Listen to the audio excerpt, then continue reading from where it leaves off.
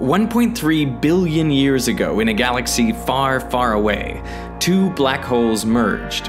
As they violently spiraled into each other, they created traveling distortions in the fabric of space-time, gravitational waves. In the last tenth of a second, the energy released in these waves was 50 times greater than the energy being released by everything else in the observable universe combined. It's like an awe-inspiring kind of energy. After spreading out through the universe at the speed of light for over 1 billion years, the waves reached Earth, where they stretched and squeezed space such that two light beams traveling in perpendicular pipes were put slightly out of step, allowing humans to detect the existence of gravitational waves for the first time.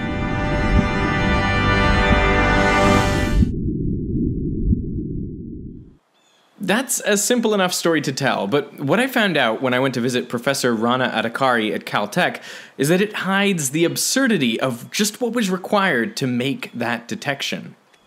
There's a lot of things about gravitational waves which are absurd.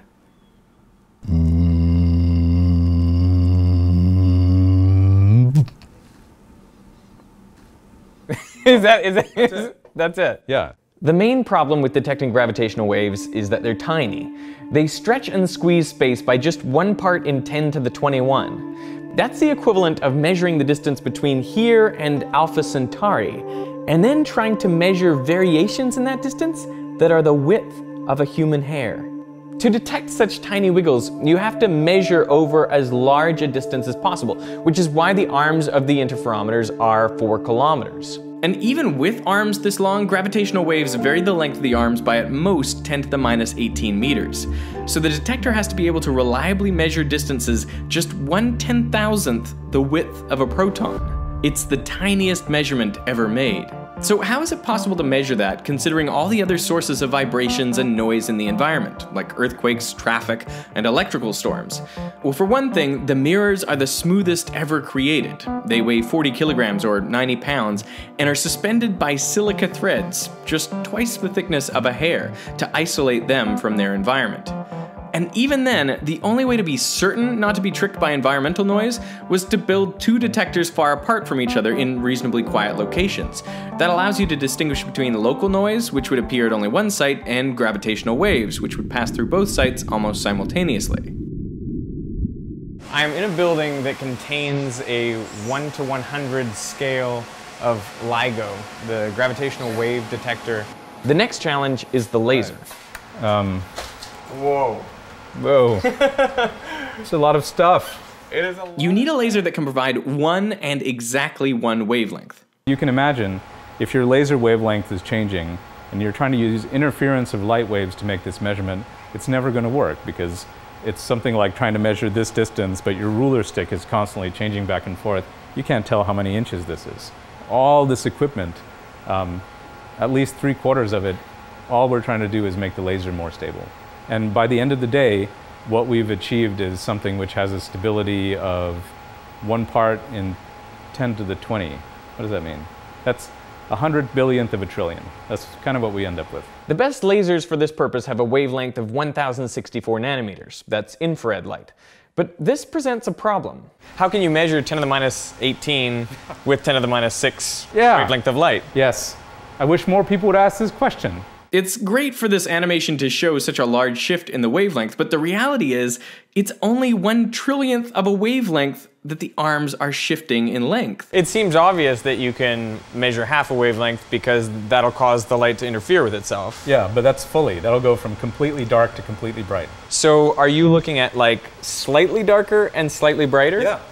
And the limit here to how good we can measure this difference between dark and bright has to do with the fact that the light is discrete. It comes in discrete chunks, which are called photons. The variation in the number of photons hitting the mirrors at any instant due to this quantum uncertainty is proportional to the square root of the total number of photons. What this means is the more photons you use, the smaller the uncertainty gets as a fraction of the total. This is why the laser power in the arms is 1 megawatt.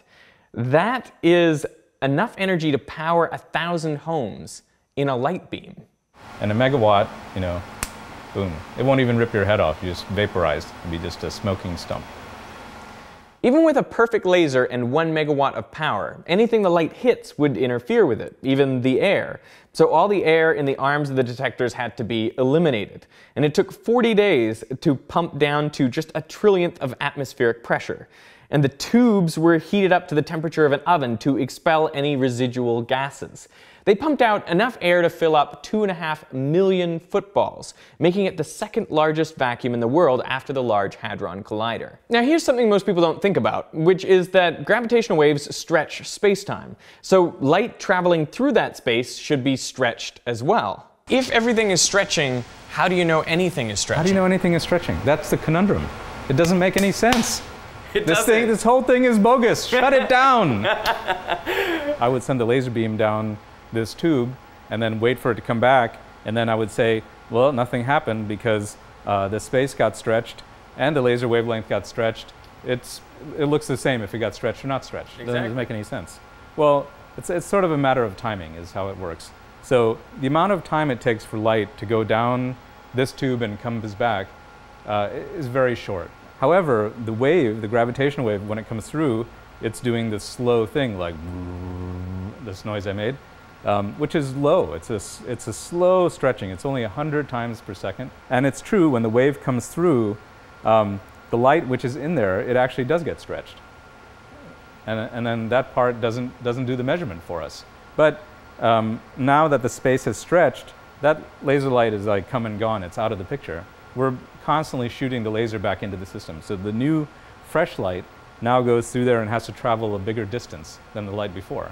And so by looking at how this interference changes with time and keeping the laser wavelength from the laser itself fixed, we're able to do the measurement. So what was needed to detect gravitational waves? Well, a megawatt of laser power to minimize shot noise of exactly 1 wavelength, because we're trying to measure just a trillionth of that wavelength. Continually inserted to replace older light that's been stretched and squished in the world's second largest vacuum chamber at just a trillionth of atmospheric pressure, hitting the smoothest mirrors ever created suspended by silica threads at 2 distant sites to eliminate noise, with 4-kilometer long arms to increase the magnitude of gravitational waves to just 1,000th of the width of a proton. You know, what we already do daily in here is what I would have said is impossible if you'd asked me about it 20 years ago. One of the things that was most interesting for me to learn was what is limiting the sensitivity of the detectors today. And it turns out it is quantum mechanics, and essentially you can think of it like a Heisenberg uncertainty principle. We've got 2 things, and together their uncertainty has to be bigger than a certain value. Luckily,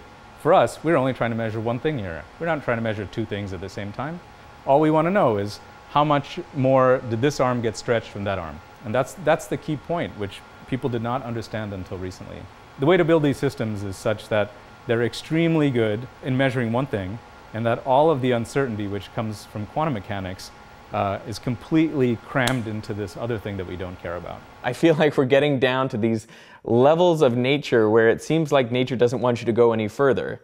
But through our ingenuity, we're figuring out ways to engineer quantum noise. I think that's such a remarkable concept, and I look forward to the results that it's going to bring. I think the next logical step is to go from 2 signals to detecting all the black holes in the universe all of the time. It's not like an alien civilization level of technology. It's just, we have to do a lot better than what we're doing now, but I see it sort of within our grasp.